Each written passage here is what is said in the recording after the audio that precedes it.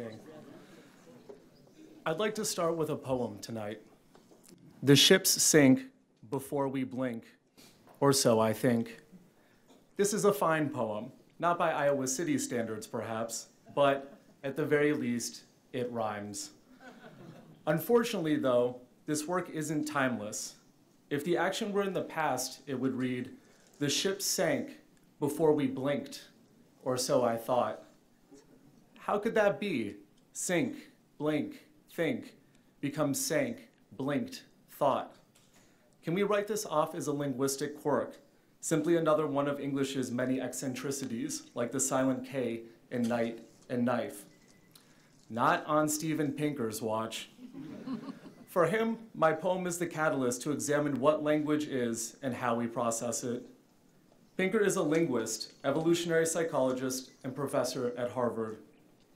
He serves on the usage panel of the American Heritage Dictionary, was twice nominated for a Pulitzer, and has been rated as one of the most influential people in the world by Time magazine. With such a pedigree, Steven Pinker should be unbearably pedantic. He should grab us by the shirt, drag us to a back alley, and bludgeon us with non-restrictive clauses and because I said so's. In his new book, The Sense of Style, he does the opposite, saying this about the authors of the Elements of Style. Today's writers cannot base their craft exclusively on the advice of men who developed their sense of style before the invention of the telephone, let alone the internet. Somebody call the estates of Strunken White. They're gonna need some ice for that burn. From there, Pinker recounts his struggle with the two different meanings of some. The conversational some implies some, but not all. The logical some means at least one, but does not rule out all. I got a headache reading papers in semantics that referred to them with labels borrowed from mathematics, Pinker writes, until at last I came across a limpid semanticist who referred to them as the only and at least senses, labels from everyday English, and I followed the literature ever since. This is the prose that Pinker writes, teaches, and advocates for, writing that is clear and approachable, but also heavily voiced. In the ossified genre of style guides, Pinker stands out for his raciness. When he explains the curse of knowledge, the tendency for authors to assume their readers know as much as they do, Pinker uses an example that any Iowa tailgater could relate to. Like a drunk who is too impaired to realize that he is too impaired to drive, we do not notice the curse because the curse prevents us from noticing it. When discussing the grammaticality of very unique, Pinker describes a flyer he was handed outside a cabaret in Provincetown. The copy read, "The Atomic Bombshells, a drag-tastic burlesque extravaganza featuring boylesque superstar Jet Adore, hosted by Seattle's premier fancy lady, Ben De La Creme." Wow. Pinker comments, "The hostess who handed me the card promised that it would be, quote, a very unique show. Who would argue?" Pardon me if I'm blushing. With all this in mind, allow me to conclude with yet another poem. A book he wrote, pedantry he fought, our imagination he lit. Please help me welcome Harvard's Johnson Family Professor of Psychology, Steven Pinker.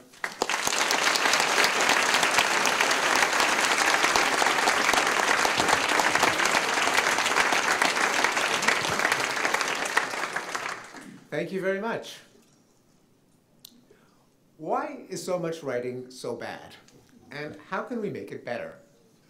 Why do we have to suffer through legalese, as in the revocation by these regulations of a provision previously revoked subject to savings does not affect the continued operations? Why do we put up with academies, as in it is the moment of non-construction, disclosing the absentation of actuality from the concept in part through its invitation to emphasize in reading the helplessness of its fall into conceptuality? Why is it so hard to set the time on a digital alarm clock? Well, there's no shortage of theories, and the one that I hear most often is summed up in this cartoon in which a boss says to a tech writer, "Good start, needs more gibberish. In other words, bad writing is a deliberate choice. Bureaucrats insist on gibberish to evade responsibility. The plaid-clad nerds get their revenge on the girls who turned them down for dates in high school and the jocks who kicked sand in their faces.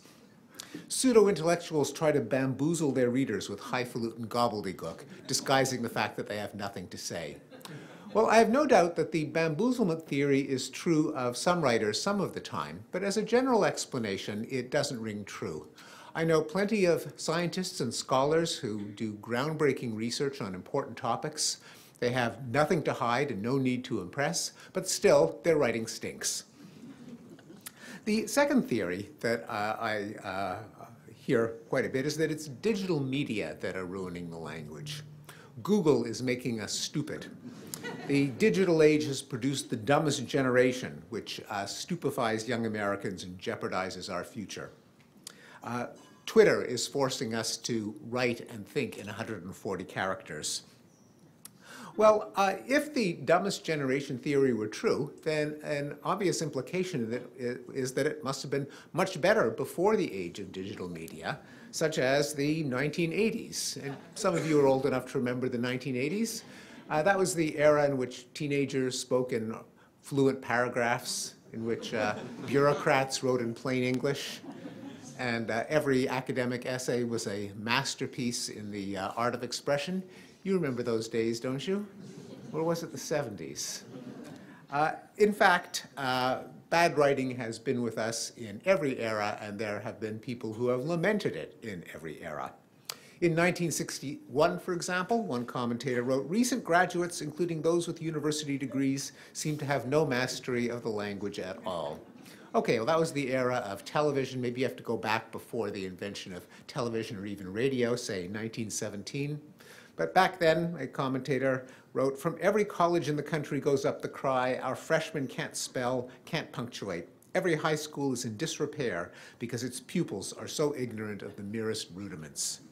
Well, maybe you have to go back even earlier, like the era of the European Enlightenment, in which a commentator wrote, "Our language is degenerating very fast. I begin to fear that it will be impossible to check it." And then there are the ancient grammar police who wrote, "Oh, for crying out loud, you never end a sentence with a little bird."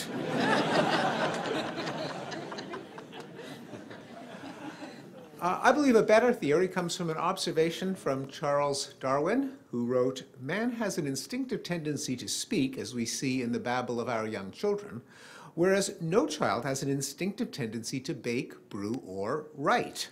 That is, whereas speech is instinctive, writing is and always has been hard.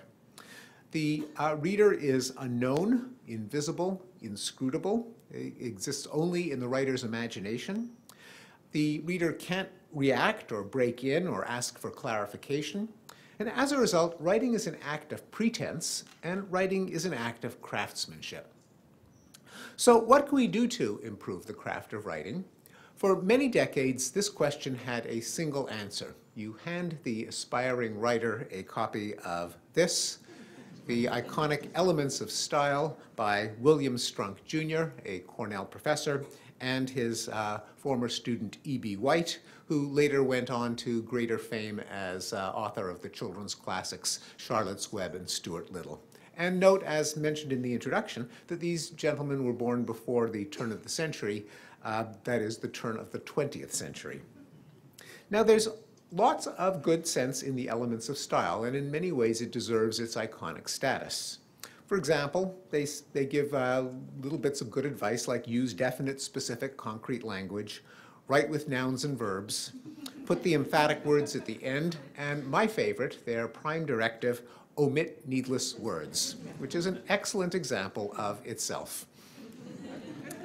On the other hand, there are many reasons why the Elements of Style cannot be the basis of writing advice in the 21st century. For one thing, much of their advice is obsolete. For example, if you read through the entries in the Elements of Style, they'll tell you that to finalize is a pompous, ambiguous verb.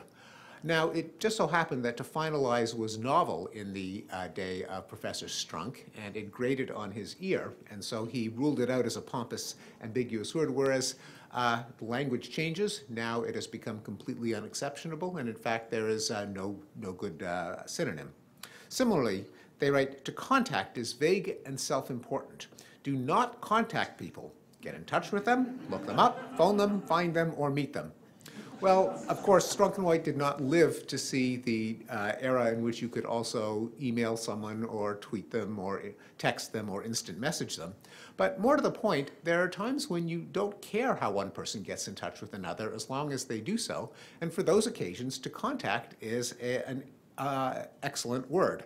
Again, it just happened to be new in their era. They failed to cultivate an ear for ongoing change in the language, and so they cooked up a reason why a word that just didn't sound right to them because young people were using it ought to be avoided. Also, some of their advice is quite baffling. For example, the word people is not to be used with words of number in place of persons. That is, you may not say 6 people. Why not? Well, here's the explanation. If of 6 people, 5 went away, how many people would be left? Answer, 1 people. Did you get that? By the same reasoning, you should never say, I have 2 children or 32 teeth. It would rule out any irregular plural. Or how's this? Note that the word clever means one thing when applied to people, another when applied to horses. A clever horse is a good-natured one, not an ingenious one.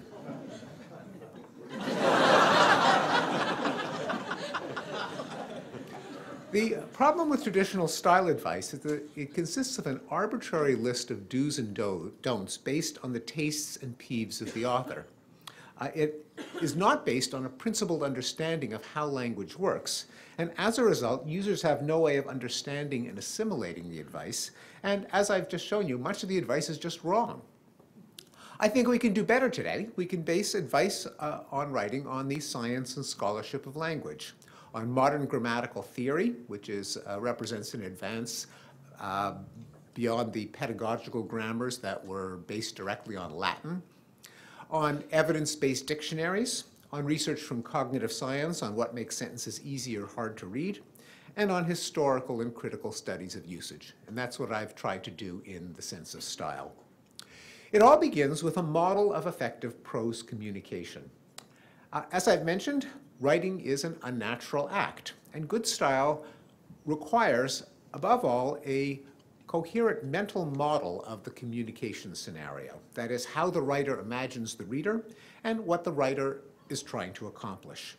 There are a number of such models, but my favorite and the most widely applicable comes from a book by the literary scholars Francis-Noël Thomas and Mark Turner. I may identify it as classic style. Now, the model behind classic style is that prose is a window onto the world. The writer has seen something in the world that the reader has not yet noticed. He positions the reader so that she can see it with her own eyes.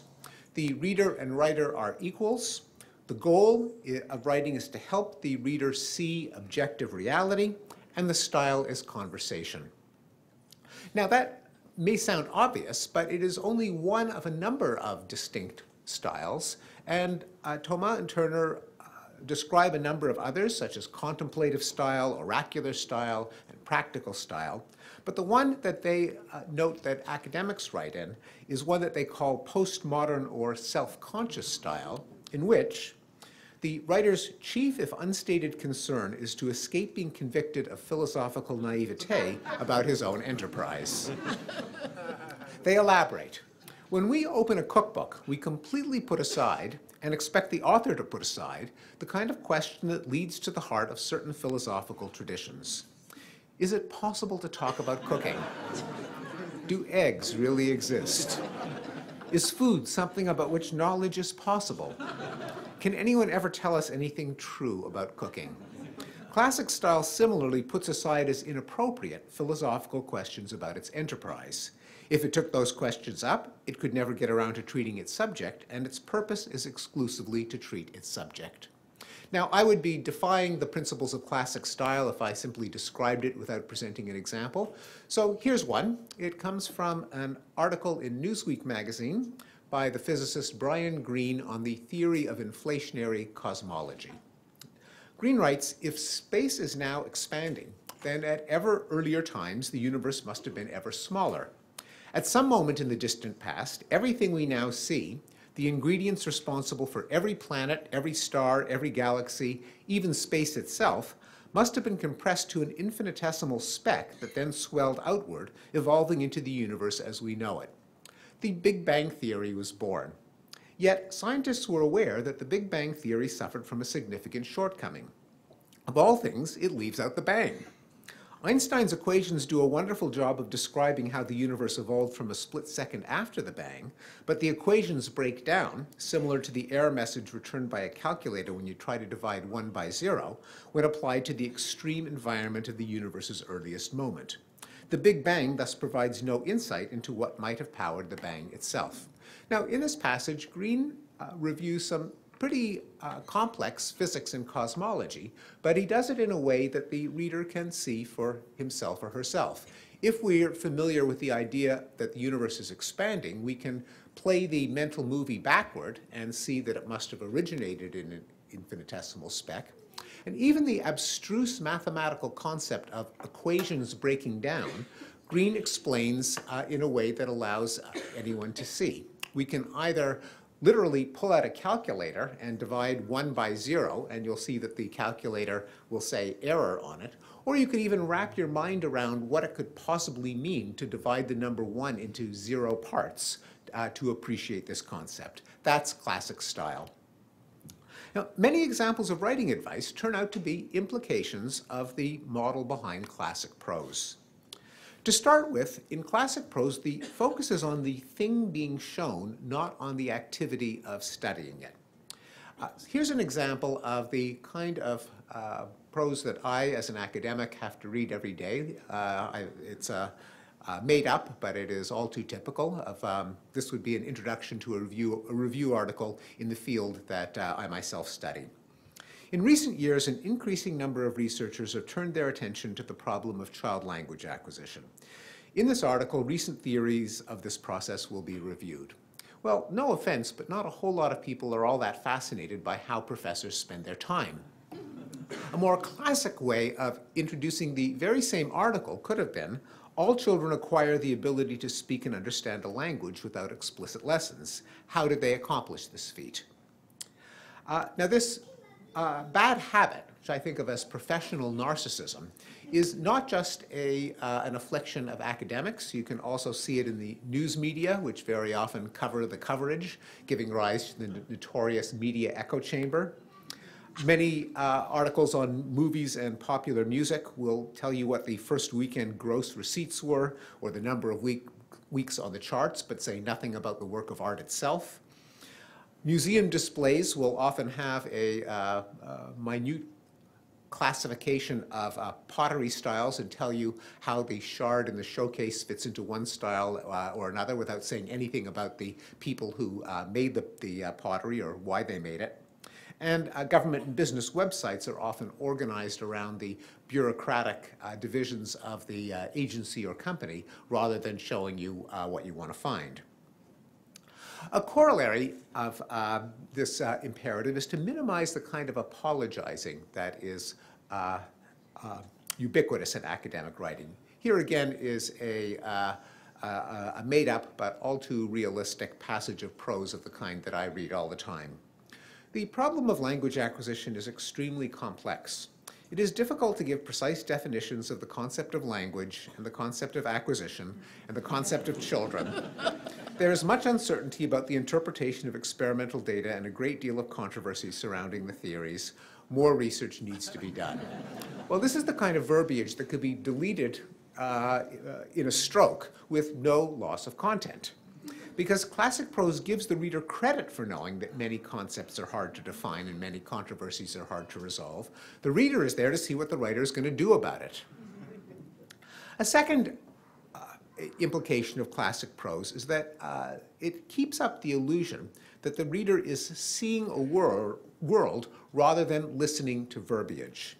And as such, classic prose avoids cliches like the plague. We are all familiar with the kind of writer who dispenses prose such as the following. We needed to think outside the box in our search for the Holy Grail, but found that it was neither a magic bullet nor a slam dunk, so we rolled with the punches and let the chips fall where they may while seeing the glass as half full. It's a no-brainer. The problem in writing with the problem with writing in cliches is that it either forces the reader to just turn off her visual brain altogether and just process the language as blah, blah, blah, blah, blah. Or if she does make the effort to visualize what the writing is actually referring to, she'll inevitably be upended by the mixed metaphors. As in this from a letter of recommendation I received, Jeff is a Renaissance man, drilling down to the core issues and pushing the envelope. It's really not clear how you can do all three of those at the same time. Or this passage from a quoting which I read in the New York Times.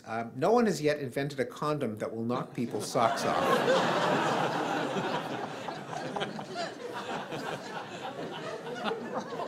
And if you pay insufficient attention to the meaning of your words, you might be eligible for membership in AWFUL, Americans Who Figuratively Use Literally. Now, it's perfectly fine to say she literally blushed, but it's much worse to say she literally exploded. And it's very, very bad to write she literally emasculated him. Third, classic prose is about the world. It's not about the conceptual tools with which we understand the world, and as such, it minimizes the use of meta-concepts, that is, concepts about concepts, such as approach, assumption, concept, condition, context, framework, issue, level, model, paradigm, perspective, process, role, strategy, tendency, and variable. And admit it, if any of you are in the university or a government or a corporation, you probably use these words a lot. Example from an op-ed in the New York Times by a legal scholar. I have serious doubts that trying to amend the Constitution would work on an actual level.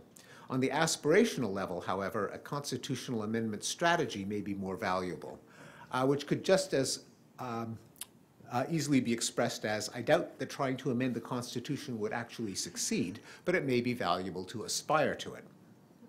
Or this from an email I got, it is important to approach this subject from a variety of strategies, including mental health assistance, but also from a law enforcement perspective. Translation, we should consult a psychiatrist about this man, but we may also have to inform the police. Fourth, classic prose narrates ongoing events. We see agents performing actions that affect objects. Non-classic prose thingifies events and then refers to the thing using a dangerous tool of English grammar called nominalization, making something into a noun. So instead of appearing, I make an appearance. Instead of organizing this event, someone brings about the organization of this event. The literary scholar Helen Sword calls them zombie nouns because they kind of lumber across the scene with no conscious agent directing the action. And they can turn prose into a Night of the Living Dead. Example, participants read assertions whose veracity was either affirmed or denied by the subsequent presentation of an assessment word, which is to say the people saw sentences each followed by the word true or false. Subjects were tested under conditions of good to excellent acoustic isolation. To wit, we tested the students in a quiet room. But it's not just academics who write in zombie prose. It is also politicians.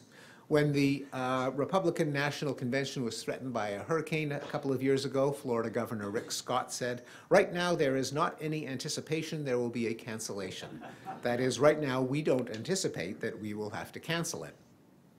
But just to be nonpartisan, here is an example from the other major political party. John Kerry, during the Mideast peace negotiations, said, "The president is desirous of trying to see how we can make our best efforts in order to find a way to facilitate, which is to say, the president wants to help." And corporate consultants. A young man profiled by a journalist, when asked what he did for a living, he said, "I am a digital and social media strategist. I deliver programs, products, and strategies to our corporate clients across the spectrum of communications functions." When the journalist pressed him into what he really did, he finally broke down and he said, "I teach big companies how to use Facebook." And product engineers. Combustion heaters and portable generators used to carry a warning that was worded as follows: "Mild exposure to CO can result in accumulated damage over time. Extreme exposure to CO may rapidly be fatal without producing significant warning symptoms." Yeah, whatever. And as a result, every year, several hundred Americans turned their houses into gas chambers and asphyxiated themselves and their children by running combustion heaters or portable generators indoors, until they changed the wording of the warning. So now it reads, "Using a generator indoors can kill you in minutes." So classic prose can literally be a matter of life and death. Yes, literally. Part 2, how can an understanding of the design of language lead to better writing advice? Another contributor to zombie prose is the passive voice. This refers to the distinction between a sentence like "the dog bit the man," a sentence in the active voice, and "the man was bitten by the dog," a sentence in the passive voice. It's well known that the passive voice is overused by academics, as in, "On the basis of the analysis which was made of the data which were collected, it is suggested that the null hypothesis can be rejected." And lawyers, if the outstanding balance is prepaid in full, the unearned finance charge will be refunded. 3 passives in 1 sentence. And politicians.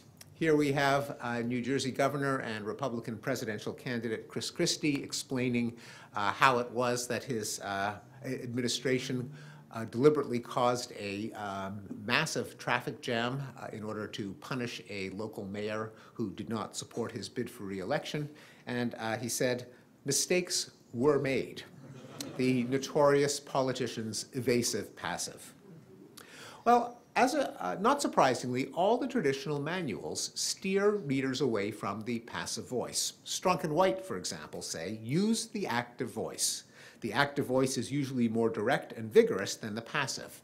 Many a tame sentence can be made lively and emphatic by substituting a transitive in the active voice for some such perfunctory expression as "there is" or "could be heard." Well, I heard some scattered titters of people who probably were educated before the 1970s, indicating that you see that, yes, Strunk and White use the passive voice to tell people not to use the passive voice. Well, there's another iconic bit of advice on writing. It is George Orwell's famous essay, Politics in the English Language, also assigned to every freshman in a composition class. And Orwell, too, writes, "A mixture of vagueness and sheer incompetence is the most marked characteristic of modern English prose." This is from 1946, by the way, again showing that some things don't change. "I list below various of the tricks by means of which the work of prose construction is habitually dodged. The passive voice is wherever possible used in preference to the active." A passage that has not 1, but 2 uses of the passive voice to tell writers not to use the passive voice. Well, what's going on? Now, the passive voice could not have survived in the English language for 1,500 years if it did not serve such purpose. Why can't we do without it, even in trying to tell people not to use the passive voice? It comes down to the design of language. You can think of language as an app for converting a web of thoughts into a string of words. The writer's knowledge can be thought of as a kind of mind-wide web, or what cognitive psychologists call a semantic network. For example, here is a fragment of a semantic network that captures a person's knowledge of the tragic story brought to life by Sophocles in his immortal play Oedipus Rex. It has a number of nodes which stand for concepts like Oedipus, Laius, kill, story, theory, father, mother, and so on. And there are a bunch of links that connect the various nodes like doer, done to, about, event, and so on. Now, as you're just pondering the gist or meaning of the story of Oedipus Rex, you can start with any idea, and your mind can surf from idea to idea in any direction, kind of like following links on the web. But now, what happens when you have to put your thoughts down on paper or on the screen? You have to use sentences. What is a sentence but a linear string of words? In Sophocles' play, Oedipus married his mother and killed his father. That means that there's an inherent problem that's baked into the design of language. The order of words in a sentence has to do two things at once. On the one hand, it serves as a code for meaning, that is, who did what to whom. On the other hand, it necessarily presents some bits of information to the reader before others, and thereby affects how the information is absorbed. In particular, early material in a sentence will naturally connect back with what's already reverberating in the reader's mind from the preceding context, and so the early material in the sentence is the best place to express the topic, what the sentence is about. In the metaphor behind classic style, what the reader is looking at. The later material in the sentence contains the sentence's focal point, what the reader should now notice. And any prose that violates these principles, even if it is perfectly clear and well-formed as a sentence, will give rise to prose that feels choppy or disjointed or incoherent. And that brings us back to the passive. The passive voice is a workaround for this problem. It allows writers to convey the same ideas, namely who did what to whom, while varying the order of mention in the context. In particular, the passive allows a writer to start with the done to or acted upon rather than the doer or the actor. And that's why avoid the passive is not just bad advice, it's impossible advice. Even the experts who offer it were unable to stick with their own commandment. In fact, the passive is the better construction when the done to or the acted upon is currently the target of the reader's mental gaze. And again, I'll give you an example. This is a passage that comes from the Wikipedia entry for Oedipus Rex, and it explains the pivotal scene in the play in which the tragic backstory is brought to light. So, spoiler alert. A messenger arrives from Corinth. It emerges that he was formerly a shepherd on Mount Kithaeron, and during that time he was given a baby. The baby, he says, was given to him by another shepherd from the Laius household who had been told to get rid of the child. Now, this passage has three passives set in a row, and for good reason. As the passage opens, all eyes are on the messenger. And so the next sentence ought to begin with a mention of the messenger, and thanks to the passive voice, so it does. He was given a baby. Well, now we're all looking at the baby. And so the next sentence ought to begin with the baby, and thanks to the passive voice, so it does. The baby was given to the messenger by another shepherd. Well, now another shepherd has walked onto our mental stage. We're all looking at this other shepherd, and the next sentence ought to begin with him. And again, thanks to the passive voice, the anonymous Wikipedia writer was able to do that. The other shepherd had been told to get rid of the child. Now imagine that some copy editor, strunk and white in hand, had gone over this prose and converted all of the passives into actives. And there are such copy editors in the world. I was once saddled with one. Here's how it would read. A messenger arrives from Corinth. It emerges that he was formerly a shepherd on Mount Kithaeron, and during that time someone gave him a baby. Another shepherd from the Laius household, he says, whom someone had told to get rid of a child, gave the baby to him. Now, I think you'll have to agree that this is not an improvement. Our gaze is kind of jerked back and forth from one character to another. Protagonists kind of parachute onto the stage with no warning. And that the judicious use of the passive voice can avoid that. More generally, English syntax provides writers with constructions that vary order in the string while preserving meaning. Oedipus killed Laius. Laius was killed by Oedipus. It was Laius whom Oedipus killed. It was Oedipus who killed Laius, and so on. And writers must choose the construction that introduces ideas to the reader in the order in which she can absorb them. Well, that brings us back to the original question, why is the passive so common in bad writing? It's because good writers narrate a story, advanced by protagonists who make things happen. Bad writers work backwards from their own knowledge, writing down ideas in the order in which they occur to them. They know how the story turns out, so they begin with the outcome, and then they throw in the cause as an afterthought, and the passive makes that all too easy. Part 3, why should this be so hard? Why is it so hard for writers to use the resources of language to convey ideas effectively? The best explanation that I know of is a phenomenon that goes by many names, but my favorite is the curse of knowledge. The fact that when you know something, it's extraordinarily hard to imagine what it's like for someone else not to know it. This phenomenon has been studied extensively by psychologists. It's also called mind blindness, egocentrism, and the hindsight bias. And a simple explanation comes from a classic study in child psychology called the M&M study. And here's how it works.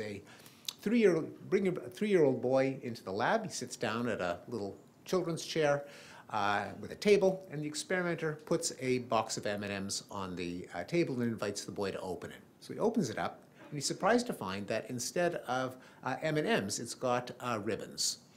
And so experimenter puts the ribbons back in the box, closes it up, puts it back on the table, says to the boy, well, now another little boy is going to come into the room, Jason.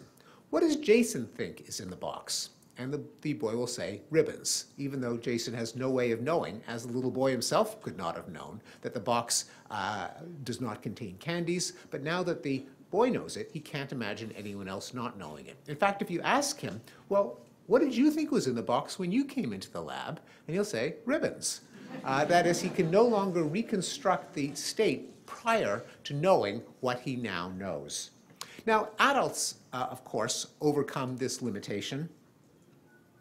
Kinda, sort of, ish. Because many studies have shown that adults, too, are victims of this infirmity. If someone knows an obscure word, they just assume that everyone knows it. If someone knows an arcane bit of factual knowledge, they assume it's common knowledge. And in one study, the more experience a person had with a complicated gadget, like a smartphone, the less time they estimated it would take other people to learn it, because it's just so obvious to them. I think the curse of knowledge is the chief contributor to opaque writing. It simply doesn't occur to the writer that readers haven't learned their jargon, don't know the intermediate steps that to them seem too obvious to mention, can't visualize a scene that's currently in the writer's mind's eye. And so the writer doesn't bother to explain the jargon or spell out the logic or supply the concrete details, even when writing for professional peers. There's a lazy excuse that writers often will provide. Well, I'm writing for people who know what I know, so it would be tedious to have to explain everything every time. Surely everyone else knows it. And the answer all too often is, no, they don't. I'll give you an example. This is from a journal called Trends in Cognitive Science, which is contains short, non-technical articles allowing researchers in cognitive science to keep up with each other's work. And it's from an article on the science of consciousness. The slow and integrative nature of conscious perception is confirmed behaviorally by observations such as the rabbit illusion and its variants, where the way in which a stimulus is ultimately perceived is influenced by post-stimulus events arising several hundreds of milliseconds after the original stimulus. Now, I've been in this business for decades, and I have no idea what they're talking about. For one thing, I know a lot of illusions, but I've never heard of the rabbit illusion. I know what the word stimulus means, but I have no idea what they mean by the way in which a stimulus is ultimately perceived. So I went to my books, and I discovered there is a cutaneous rabbit illusion that works as follows.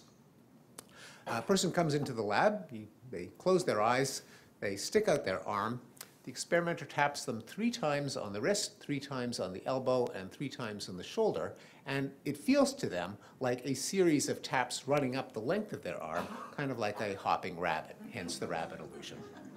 So why didn't they just say that?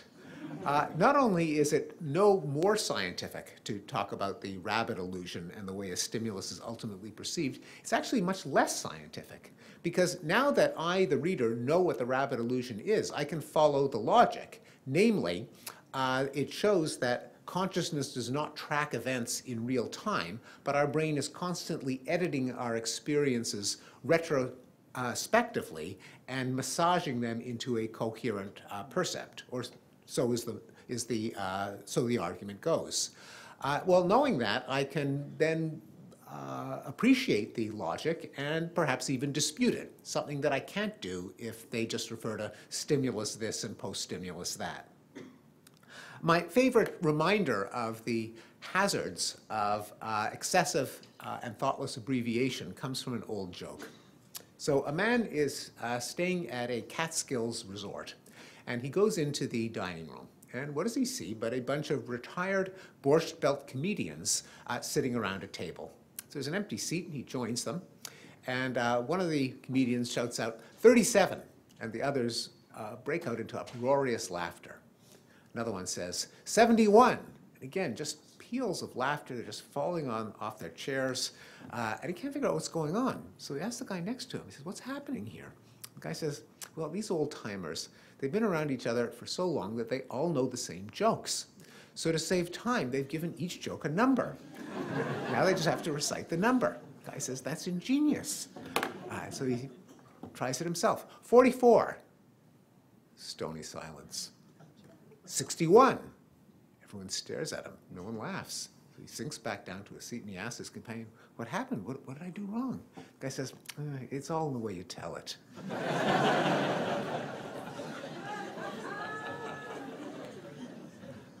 How do you exorcise the curse of knowledge? Well, the traditional solution is always keep in mind the reader over your shoulder. That is, empathize with your poor reader, feel his pain, walk a mile in his moccasins, try to see the world from his point of view. This is good advice as far as it goes, but it doesn't really go far enough because many experiments in psychology show that we don't get a whole lot better at figuring out what's in people's minds just by trying really, really hard. Better solution is to actually get a representative reader and show them a draft. You'll often be surprised to find that what's obvious to you isn't obvious to anyone else. Or even allow some time to pass so that the writing is no longer familiar to you and show a draft to yourself.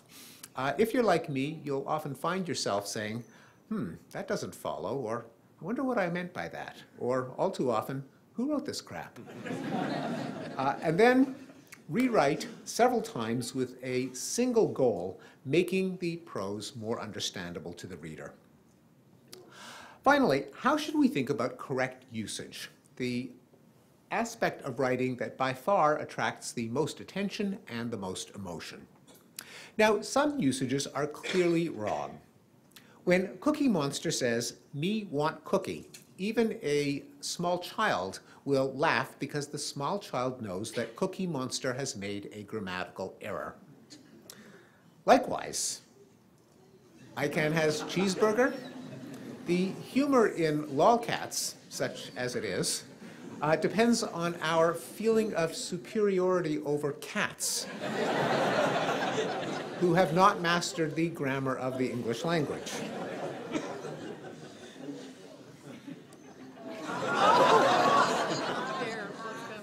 Is our children learning?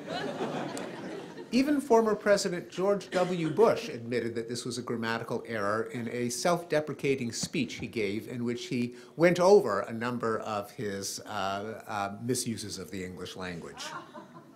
Other usage errors are not so clear. And again, just to be nonpartisan, I'll give you an example from a Democratic president. When Bill Clinton was running for the presidency, one of his campaign slogans was, "Give Al Gore and I a chance to bring America back." Well, he almost lost the vote of the English teachers because he committed the infamous "between you and I" error. They insisted that it should be "give Al Gore and me a chance to bring America back."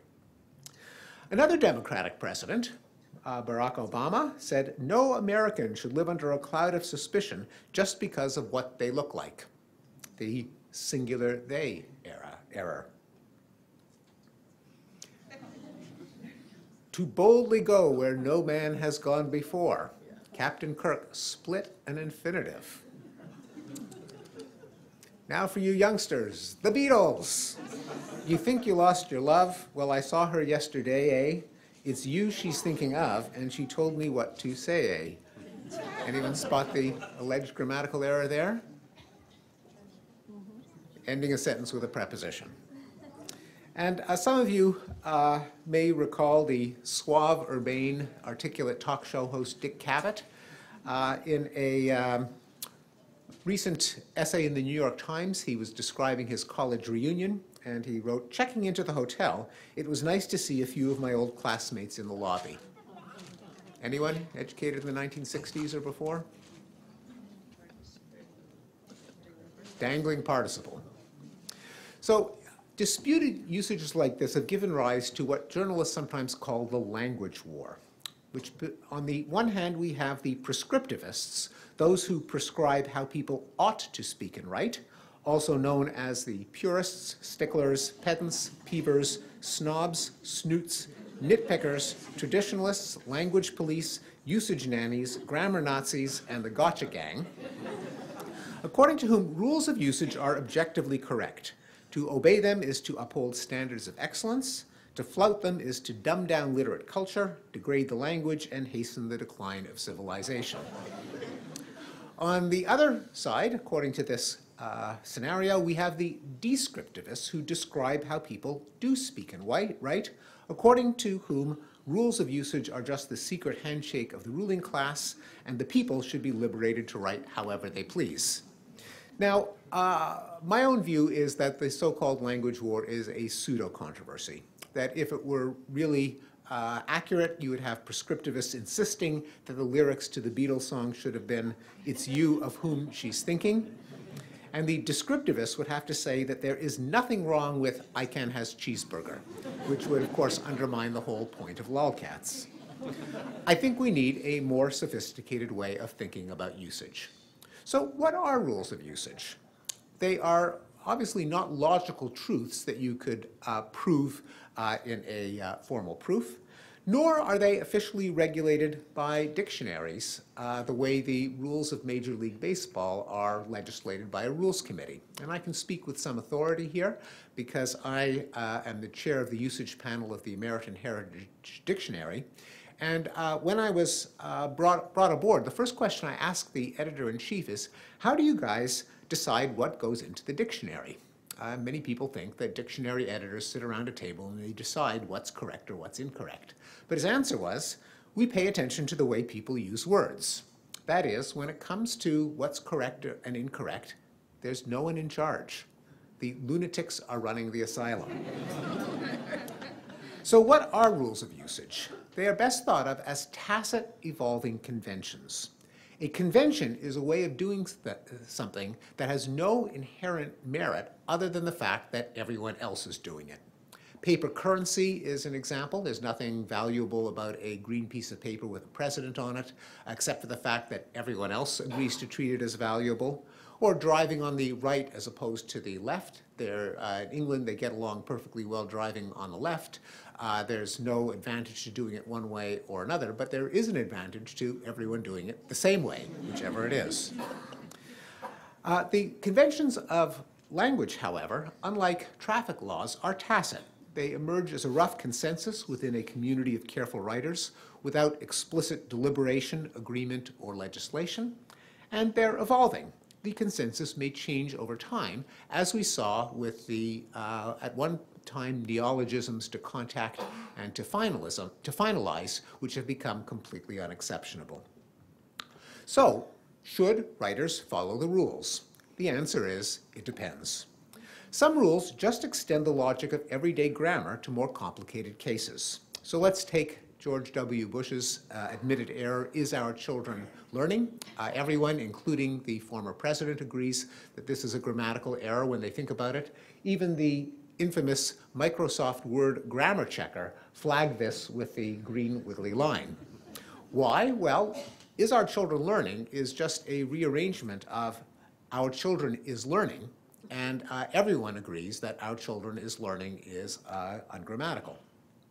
Here's a slightly more subtle one. The impact of the cuts have not been felt yet. Again, Microsoft Word's grammar checker noticed the grammatical error. It may have slipped by your eyes, but when you think about it, the subject of the sentence is not cuts, but impact. It's the impact which is not felt. And you would never say the impact have not been felt yet. That just jumps off the page as a grammatical error. And so the impact of the cuts have not been felt is also a grammatical error. The writer here was distracted by the presence of the plural noun cuts. Cheek by jowl with have, and so momentarily distracted, chose the wrong version of the verb to have.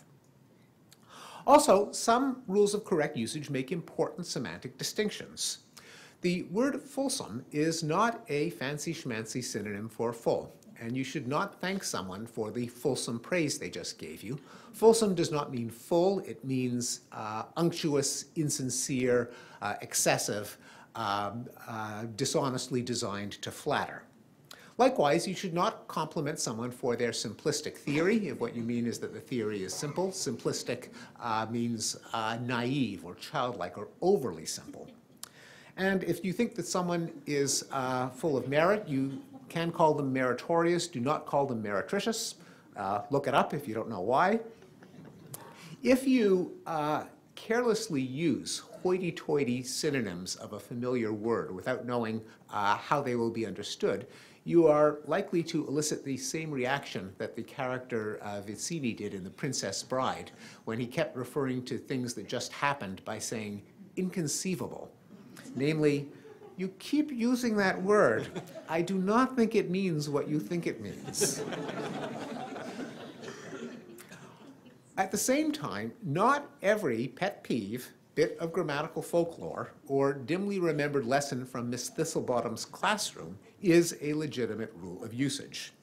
And in fact, many supposed rules of usage turn out to violate the grammatical logic of English, are routinely flouted by the best writers and have always been flouted by the best writers. Singular they, as in Obama's declaration, is a good example.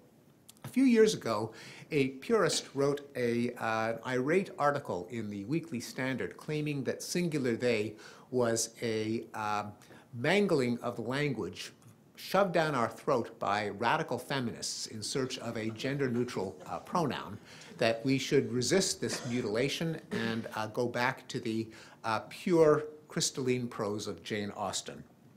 Whoops. Turns out that Jane Austen used singular they 87 times in her novels, such as Everybody Began to Have Their Vexation. And if you got a problem with a preposition at the end of the sentence, maybe you should argue with William Shakespeare, who wrote, "We are such stuff as dreams are made on."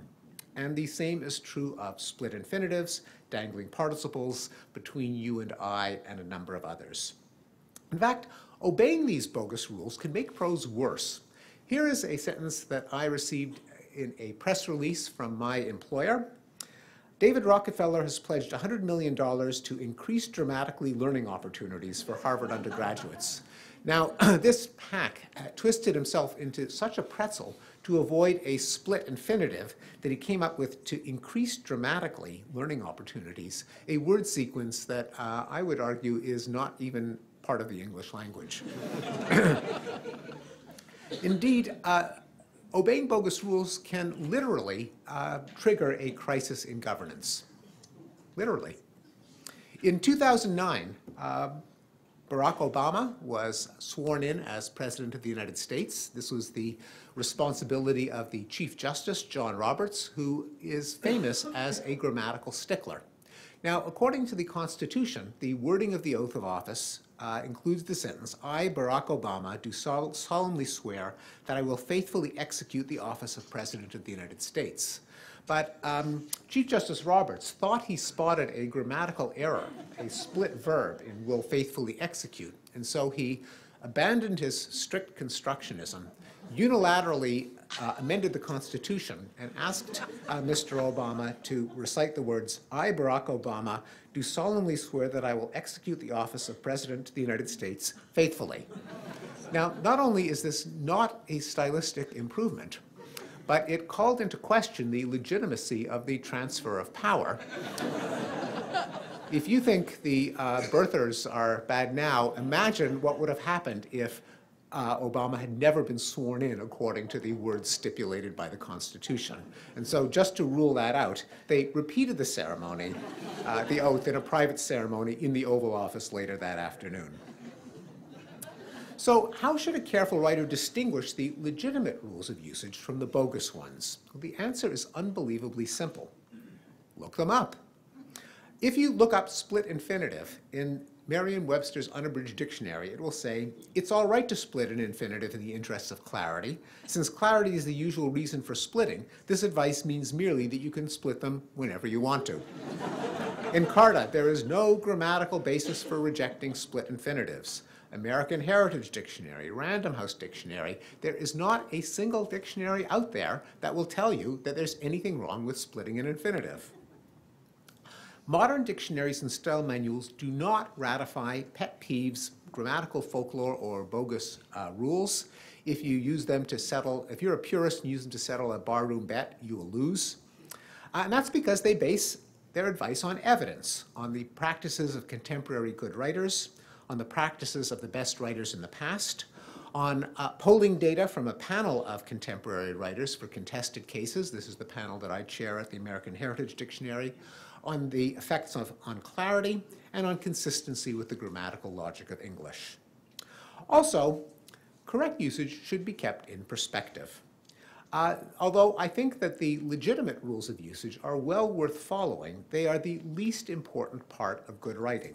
They pale in significance behind maintaining classic style, coherent ordering of ideas, overcoming the curse of knowledge, to say nothing of factual diligence and sound argumentation.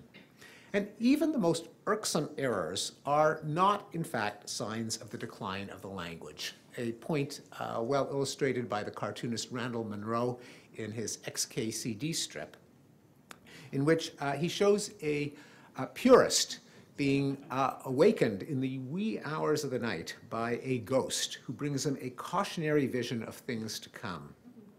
This is the future.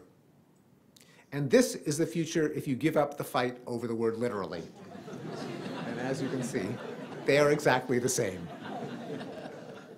So to sum up, I've suggested that modern linguistics and cognitive science provide better ways of enhancing our writing, a model of prose communication, namely classic style in which language is a window onto the world, an understanding of the way language works, in particular the way it converts a web of thoughts into a string of words, a diagnosis of why good prose is so hard to write, namely the curse of knowledge, and a way to make sense of the rules of correct usage, namely as tacit evolving conventions. Thank you very much.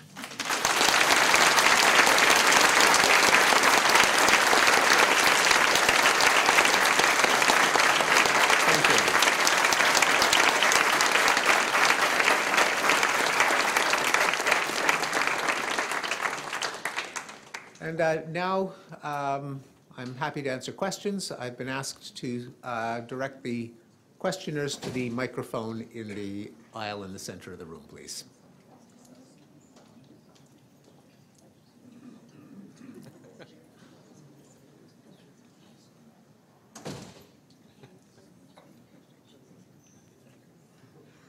Hello.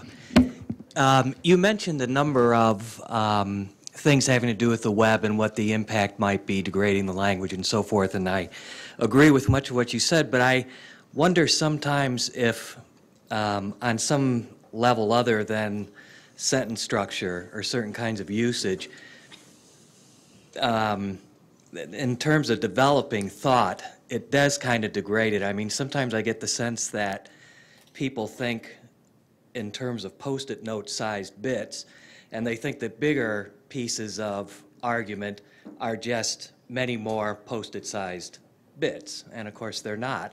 And also in terms of punctuation, sometimes people use, say in emails, ellipsis, but they're being lazy about connecting the idea. What's the relationship between the idea? Instead, because of the rush associated with the web, it's okay to just put 3 dots there and not really explain what the relationship is to the things on either side. Yeah, I know it's a common observation, but I guess I'm skeptical because there are now and always have been many media of communication, each of which imposes different demands. In the past, there were telegrams, for example. When they charged by the word, people would leave out the articles and the prepositions when composing a telegram, but the English language hasn't lost the articles and prepositions. People knew that's what you do in a telegram, but it isn't what you do in a sermon or an op-ed or a review or an encyclopedia article and so on. And so today there's a different menu of media by which we express ourselves. There are texts, there's email, but there's still books still come out. This building's full of them. There are newspaper and magazine articles of every length. In cases where there really is a premium on rapidity, such as when you're texting someone about a rendezvous, it really doesn't matter if they're punctuation errors, as long as you know how to use them in those forums in which it's called for. Namely, if you're writing edited prose, if you're submitting a term paper, if you're trying to get a letter to the editor published in a paper, then you really ought to know the rules of punctuation. And there's not much evidence that today's students are any worse or users of the web are any worse than all the people that those quotes that I mentioned were complaining about in past decades. Namely the rules, and I go over the rules of punctuation in the sense of style. The errors are actually pretty natural because a lot of our rules of punctuation are completely illogical. If anyone proposed them now, they would be shot down because they make no sense. But still, they're kind of the legacy. We're kind of stuck with them. They're hard. People will make errors unless they pay attention to them. And so the errors are really, in any medium, not surprising. But studies of the quality of student term papers over the decades has shown that there has not been a decline and that students today are not submitting term papers that look like text messages or emails. They have a good sense that what you can get away with in a text message, you can't get away with when you submit a term paper. Hello, thanks for being here. I understand that you were brought here at least in part by the nonfiction department, and so I understand that for the most part your talk dealt with nonfiction, and I know that nonfiction is constantly striving for clarity. So my question to you is, what do you see as the differences in fiction? Because sometimes fiction strives to be unclear in a certain way to provoke thought and an ultimate kind of like clarity. Yeah. So. No, yes, that is a good point. I think there is, the book is aimed primarily at nonfiction, although there is a lot of overlap between fiction and nonfiction, and even for that matter between nonfiction and poetry. That a number of poetic devices such as alliteration and rhythm are highly useful even in technical prose. And conversely, many of the principles of classic style are applicable, at least to certain kinds of fiction writing. One of the first bits of advice that a fiction writer is given is show, don't tell. That is, don't say, he pulled up to a shabby house. Say he pulled up to a house where the rusty chain link fence was hanging off one hinge and a pink flamingo was stuck in the yard and so on. And that's very similar to the advice that I would offer any academic of don't talk about the context and the level and the perspective, or the stimulus, or even the rabbit illusion, but say what's going on. So I think there's more overlap than people often recognize. That having been said, classic prose is one kind of model of mindset or scenario that a writer can keep in mind, but often a creative writer will deliberately choose an alternative. I mean, the most obvious example is in Stream of Consciousness, such as the famous ending of Ulysses, where it's not punctuated, it's not grammatical, because the whole point was to do the opposite of classic style. Namely, the writer in that case is not giving the reader a view of objective reality, but trying to let the reader eavesdrop on the rush of thoughts and feelings and images. And for that, of course, you deploy the resources of language in a completely different way. The reason that it would be ridiculous to say James Joyce was a bad writer because he didn't obey the precepts of classic style is that he was deliberately trying not to adopt the model of classic style. He knew what he was doing. He was deploying the resources of language in order to accomplish a goal that was clear in his mind. And so really a more general lesson would be not so much you always have to apply classic style, sometimes you don't, but just know what you're doing, know how you're imagining the reader, what you're trying to accomplish, and tailor the language to accomplish that. Classic style is often a good way to do it, but it is not the only style. Yep, but we've been asked to have you go to the microphone. This is being broadcasted and I presume recorded for posterity. Whether posterity is interested is another matter. So I have a question about credibility. If 20% of the people in this room object to the word finalize, or they or them as a singular, aren't people risking an awful lot if they use those words? If 20% or maybe more actually feel like you're scratching them across your eyes by using those words. And so in academia and everywhere, you want to appear as an intelligent, credible, educated, cultured human being. And if you're going to lose 20% of your audience, that sounds like a dicey proposition. Yes. No, I think that's a valid point, although it cuts both ways. That if you, if you insist on a purist usage that no one under the age of 80 respects, just because that's the way they used to do it, then you'll lose those readers too, for the opposite reason. So just to give you an example, there is an old rule that says that the word nauseous may only be used to mean nauseating, not nauseated. So you can say that spatter film was really nauseous. You will satisfy Miss Thistlebottom and the purists of a certain era, but no one will know what you're talking about because there's been a tipping point, and now nauseous means nauseated. So this is the rationale behind the usage panel of the American Heritage Dictionary, where we actually do poll careful writers. And in cases, in many cases, if there's a consensus or a near consensus, more than 85% of the writers say, I would never use it, then you're right. You'd be well advised not to use it because it will grate on the ears of the kind of audience you want to reach in formal settings. In other cases, even the experts disagree. Or it can shift from, we often keep track of how the opinions change. And going back to the 60s is often surprising to see what got under the skin of careful writers back then that everyone has totally forgotten about. Like Michael and Lisa divorced last year. That is using divorced in a reciprocal intransitive construction instead of Lisa divorced Michael or Michael divorced Lisa, instead of using it transitively.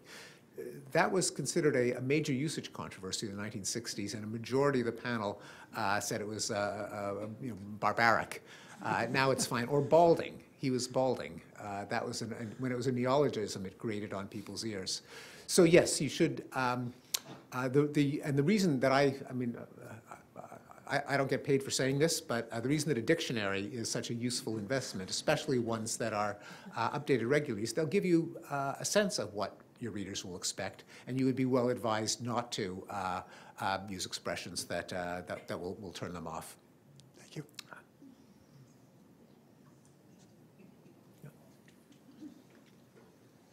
Hi there, I'm a newspaper editor, among other things, and I'm fully balded, by the way. So I very much enjoyed listening to you. I disagree with some of what you said, of course, as many people will. Who edits you? Do you have an editor for your book? And what is that person's role in working with you? And how does that, how does that work? Well, I have an editor and I have a copy editor. Copy editor is one that who's worked with me on 8 of my 10 books. After we got along so well after the first one that I kept asking that she be hired as a freelance whenever she was available, Katya Rice. Everyone could benefit from a judicious copy editor, which Katya is and which many copy editors aren't. That is, anyone who mechanically applies rules from some old style manual is likely to make prose worse. A good copy editor is one who recognizes that language changes, that many of the rules in the old style books are bogus, that clarity and grace are not the same as correct usage. So, like anyone, I benefit from having a good copy editor. And again, if you took away from this talk, as many editors do, that the rules of usage should just be blown off, then go back to the tape of this lecture and listen to it again. Then I wouldn't be a very good editor, that's right. Because that is not what I said. I Although that's a understand. common reaction, which is what I've tried to argue against in every way that I can, but it still seems to land on deaf ears. Namely, the fact that some rules are bogus does not mean that all rules are bogus. That part I got. Thank you. Okay.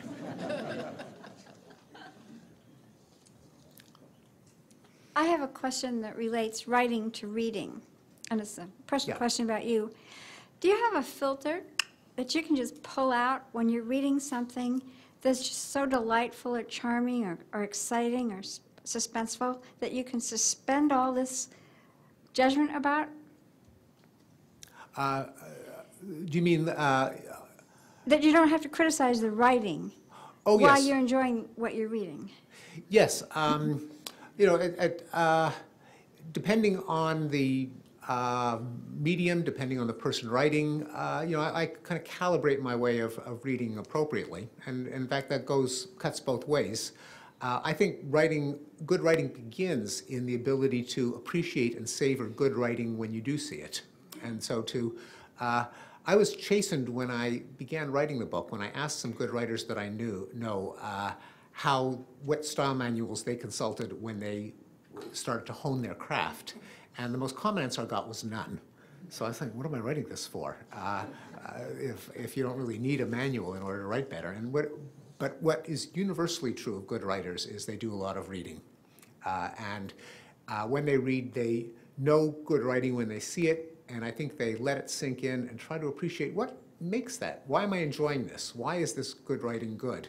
And as you reverse engineer good prose, that's how you tune your ear to what is good writing. And conversely, I certainly don't sit in judgment of everyone who writes to me. It's not like I don't know if there are any English teachers in this room, but you know that when someone asks you, at a bar, what do you do for a living? You say, oh, I'm an English teacher. Oh, I better watch what I say. I might make a grammatical error. So that's not the way real English teachers are, and it's not the way I am either. Hi. Hi. Thank you for this lecture. You mentioned the rabbitologian as example of that the author didn't define that. But I think you can find it easily in Wikipedia, or you can Google it. So do we have, if we want to write something, do we have to write a lot of margins? And do you think that readers are lazy that they will not search for the things that they don't know? Well, there is, you raise a good point in that now it's easier than ever to look things up when you need to find them. But, sometimes people are reading a hard copy at the beach or in the bathroom, or they're in a plane and you've got to set everything to airplane mode, and in other cases. And you need to, while avoiding the curse of knowledge, anticipate what is a technical term that people will naturally know without having to follow a link or to exit that window and go to Wikipedia several times per sentence. So it is a matter of judgment. It's often best calibrated by showing people work. In the future, as more and more text is online, it will be possible to insert links for more obscure technical terms. But even then, even if the rapid illusion itself is something that you could look up, knowing how it fits into the argument, namely the way a stimulus is perceived, is something that is still much better to spell out instead of having the reader read a paragraph for every phrase in your own prose. But that having been said, you're certainly right that this is there's some amount of lookup of technical terms that a writer can imagine a reader is doing, as long as it's not too excessive. Thank you.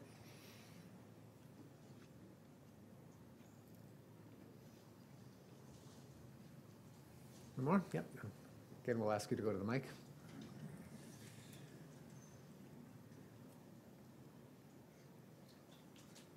Hi, so my language is more ESL based, writing as a second language.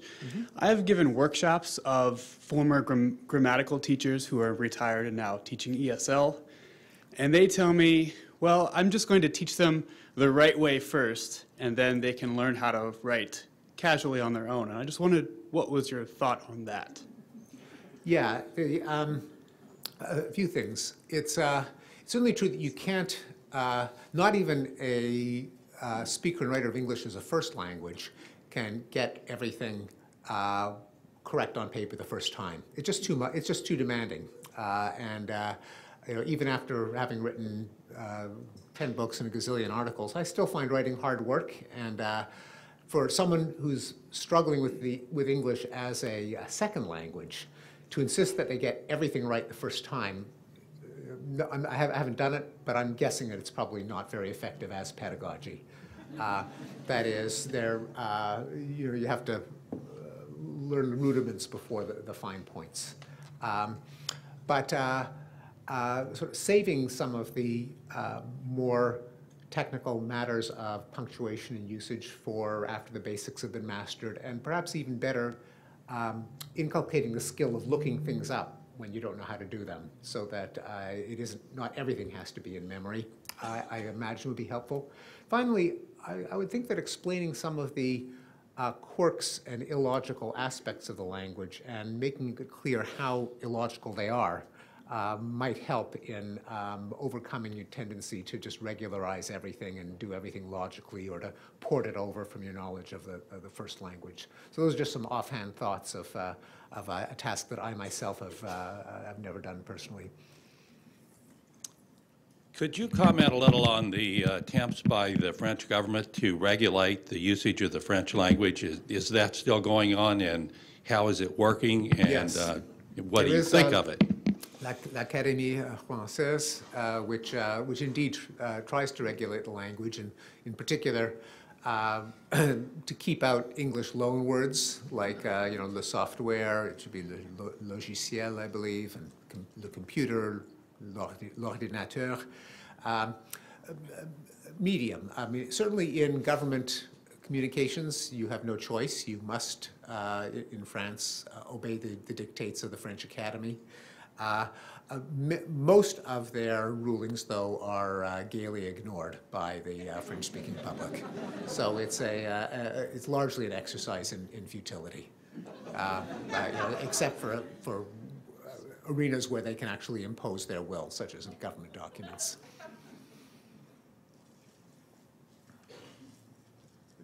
Do you mind if I just to ask a slight follow-up?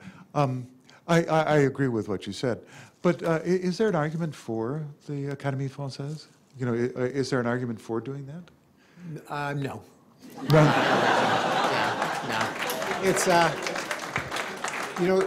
Samuel Johnson famously took it on himself to do that, to try to police the English language in the 18th century. And he started off as a purist and a stickler, and then he wrote a kind of lamentation. He wrote one of the first and best dictionaries of the English language. And he said, to enchain syllables is like trying to lash the wind.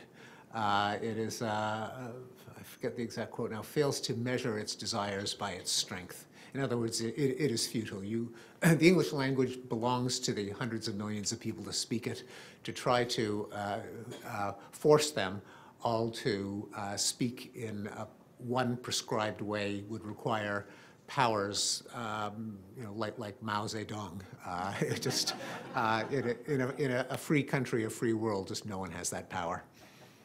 And you really wouldn't want to, because as in the case of to contact and to finalize, words that just grate on the ear of the purists in one generation may, to their chagrin and over their objections, become useful words in another generation. And it's very, as in excessive planning of any spontaneous cooperative activity, a few experts are likely to be outperformed by a kind of crowdsourced wisdom in terms of what makes the language expressive and poetic and so on.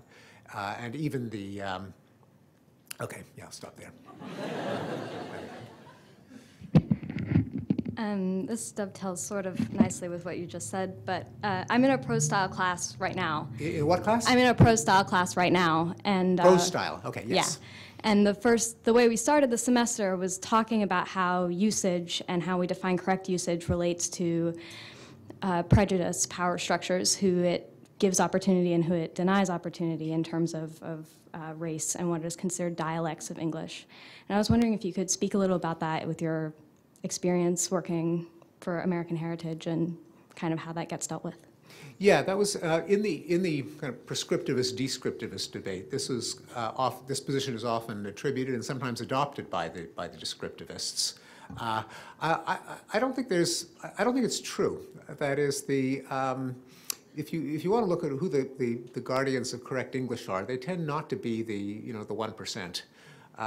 The prose quality of corporate titans and congressmen and even certain presidents that we've had tend not to use correct English as a special membership badge.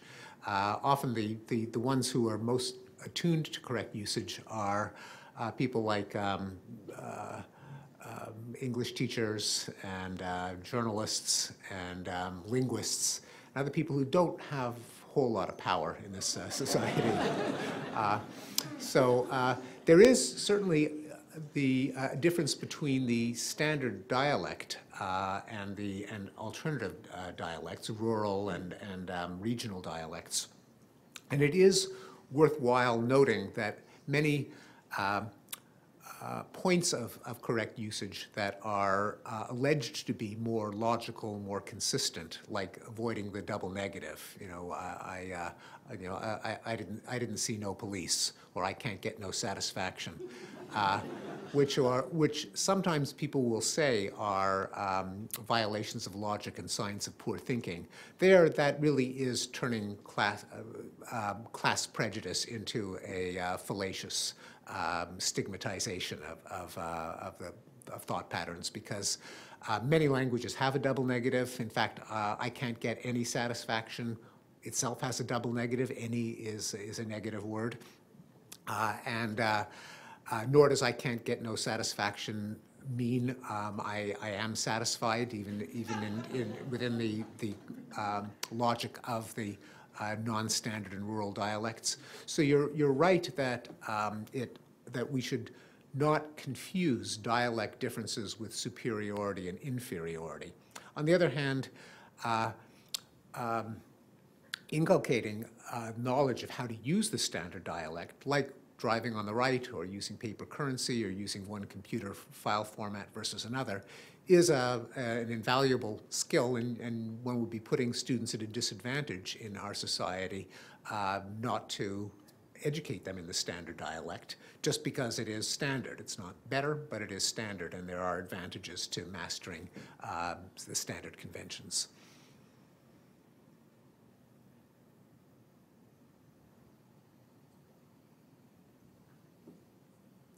Okay. Thank you again.